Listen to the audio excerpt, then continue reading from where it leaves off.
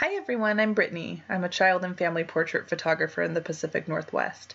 I decided to create this video because I've gotten a lot of requests asking for a tutorial on how to achieve these magical shadow puppet photos. We'll be making a simple tint with a white sheet to start. All we use to make our tint is a table. If you don't have a table to use, then chairs will do just fine. We use a flat white sheet for the front, but first we put 2 thick blankets on the sides to prevent spill light. After you have a blanket on each side, place your sheet in the front of the tint, and you want to make sure that it's nice and straight with minimal ripples in the middle. We keep the back of the tint open so that we have access to position our models and the light as well. Now we'll talk about lighting. A flashlight or even your cell phone flashlight on high will be all you need. Lean it against anything at the back of your tent, facing towards the front. Make sure it's on ground level so that it will illuminate the entire tent. When you're positioning, you want to make sure that they're sitting parallel with the sheet. The key to good shadows is you want to position them as close to the sheet as possible, but without actually touching the surface so that it stays nice and smooth. Okay, now we'll talk about camera settings. My camera is positioned on a tripod about 5 feet from the front of the tent. I'm shooting with my 24-70 lens at 24 millimeters. How far your camera is from your tent is totally up to you. I like to have a lot of space left around my tent so that I can easily add star overlays in Photoshop. My shutter speed is set at 1/100th. I'm using an aperture of 2.8 and an ISO of 3200. Now just have the kids play with their toys and have fun with it.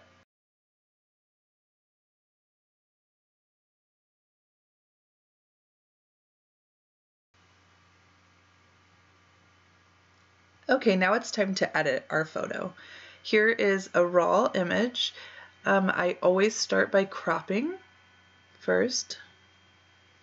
I like to leave a lot of space, once again, to add my star overlay.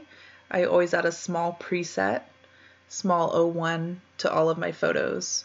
I'm going to go ahead and add the exposure here. Now I'll change the temperature and the tint. I like mine a little bit on the warmer side, but of course that's personal preference. And then I'm going to just kind of play around with the other settings. I like to make my tint pretty bright, so I like to up the highlights a little bit. The small preset automatically lowers them, so I like to bring those back up a little bit. And I like to darken my blacks and my shadows so that they stand out a lot more.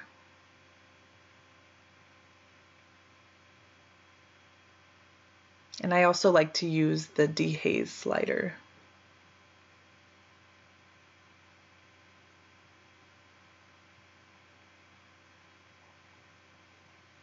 I'm going to add some noise reduction, so I'm going to up the luminance and make sure that the grain slider is all the way down.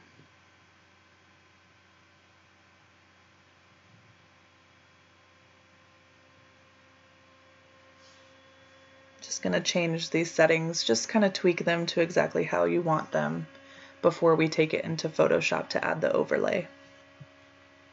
These are the overlays I'm using. I got them from Paper Farms on Etsy. It comes with a lot of different options. I personally am going to use the twinkle stars for mine. Okay, now I'm in Photoshop and I have my star overlay open as well as my tint image.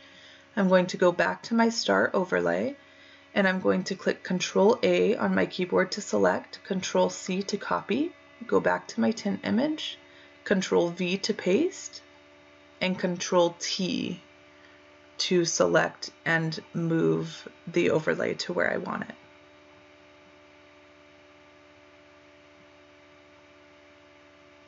So just adjust it to how you like, and then click the check mark.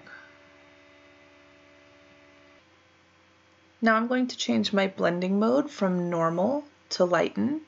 Screen also looks good, it just depends on your preference, and take the opacity down a little bit if you'd like. And then go to your eraser and just simply start erasing the stars that you don't want in your image.